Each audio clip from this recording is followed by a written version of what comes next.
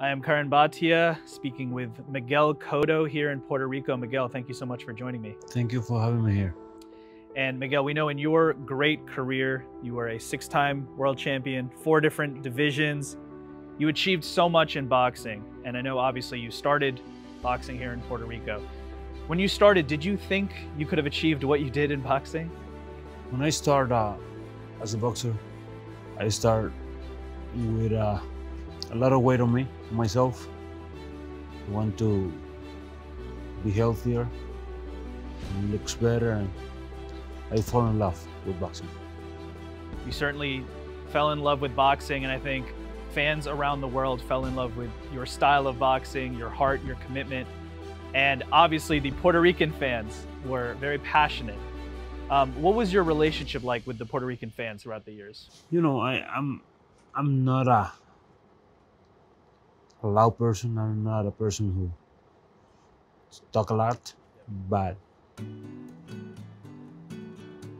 I'm 100% Puerto Rican. I know why they felt. Every time I step on the ring, and I know they support my career the whole time. And in terms of your inspirations, Puerto Rican fighters that came before you, who inspired you on the way up? You know, I came from a family of boxers.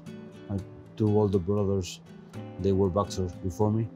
My cousin, and all I wanted to do was spend time with them and just be like them. They were my motivation in boxing. And Puerto Rico is a huge boxing tradition country, and Gomez, Benitez, Trinidad, they motivate me too. You mentioned the great Tito Trinidad, and I know symbolically the torch was passed to you in terms of the #1 Puerto Rican fighter in terms of popularity. What was that responsibility like for you and that role of being the most popular fighter from Puerto Rico? I never think that I was the most popular boxer here in Puerto Rico. I just tried to do my work the best way possible for me, my kids, my wife, my family, and that was my real motivation. That was your motivation, but in terms of popularity, the fans supported you, they loved you. There hasn't been a fighter from Puerto Rico after you that's been able to necessarily achieve that same fan base, that same stardom. Why do you think that is? What is the challenge for the new generation of Puerto Rican fighters? You have to be, you have to have a commitment with yourself, you know? You have to put a lot of things on the table to try to be the boxer that you want to be, and all you have to do is work harder than anybody. Now, speaking of your upbringing, I know that when you were 12 years old, you faced Ivan Calderon, who was 17 years old at the time. So you had the youth advantage, so to speak. When I spoke to Ivan about that fight, he said that he won that fight 3-2. Now I want to know your take. What happened in that fight? He was a better boxer in that time than me, and he used his skills better than me, and he won the fight. Now, the size difference is certainly there now. I know that you campaigned for a long time at welterweight. You went up to 154 pounds. Ivan was 105, 108, definitely smaller. So that's what happened when you were 12 and he was 17. What would happen if you guys fought in your prime? No, you know, I was a heavier guy than Ivan, and this fight happened when we were, when I was young. He was not too young, but happened when it had to happen. And I know that now your relationship with Ivan, you guys are very good friends. There's a family connection. So what is your relationship like now with him? We spent 4 years in the Puerto Rican national team. representing Puerto Rico in different countries, and our relationship became stronger until today. What do you think about this new generation of Puerto Rican fighters, and who stands out in your mind? They have the future in their hands. They have to be a lot of putting everything on the line for the future, you know. And the guy who risks everything for what they believe is going to be the best for them, that's the guy who's going to be the new face of Puerto Rican boxing. Certainly, the fighter that could emulate your work ethic that you had throughout your career will absolutely be successful. Now, what is it about the Puerto Rican culture that really rallies around its fighters, and also the government has put together places that young kids can go to live, to train.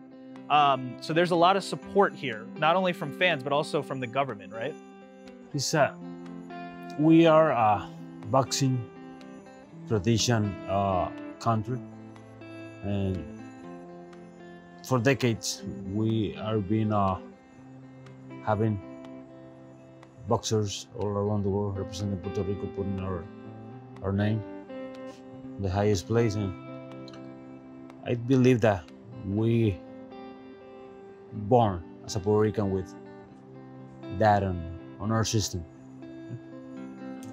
The way you fought, I mean, you never gave the fans a bad fight. You always came forward. You always gave it your absolute all in the ring. And in a way, that's symbolic of where you're from in terms of Puerto Rico. Puerto Rico has also had a lot of resilience, obviously with Hurricane Maria in 2017. What was that experience like for you to go through the hurricane, your family, and how has Puerto Rico bounced back? Maria was our worst storm situation. Was tough, but in those moments, Puerto Ricans came together. They worked together, and now we're back. We are, putting Puerto Rico on the best shape possible, just to keep living. Puerto Rico came back from the hurricane. It's rebuilding. There's a lot of new modern architecture. And in a way, this was very similar to your career. Anytime that you took a loss or knocked down, you came back and you fought some of the best fighters in our generation: Floyd Mayweather, Manny Pacquiao, Canelo Alvarez. You had many big wins against huge names like Shane Mosley, Zab Judah, many others. Obviously the rivalry with Antonio Margarito. When you look back at your storied career, I mean, what were some of the fights or moments that really stood out to you when you look back? You know, the fight with Mosley, Margarito, Canelo, Pacquiao. They were really good fights. Obviously, a big part of your legacy was the Antonio Margarito first fight, and then coming back. I think the resilience you showed in that comeback, and obviously that struck a chord with a lot of people.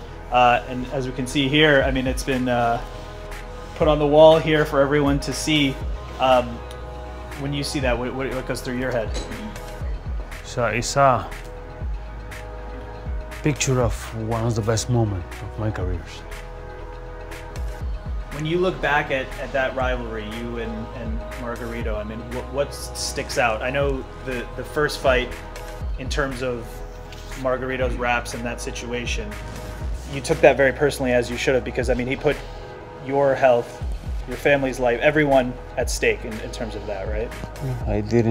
After that, I didn't feel any kind of respect for him, but I took the second one just to show to the world what happened in the first one. You had such resiliency in that rematch, and you came back and you were so dominant in that second fight. I think you inspired a lot of people who maybe have gone through things like that, where they felt like it was an unfair situation, and you were able to right that wrong. For you personally, how did it feel? It was just my moment to show the people what they did in our first fight, and I enjoy it from the beginning to the end. And speaking of resiliency, I mean, it's almost symbolic of your journey, and then of course Puerto Rico. We spoke about the hurricane in 2017, and now we're in this amazing modern facility. So this is really a testament to the resiliency of the Puerto Rican people, right? You know, we are warriors in our lives, and this is our moment to tell the world that we passed through Maria, and we stand again. Miguel Cotto, thank you so much. Thank you.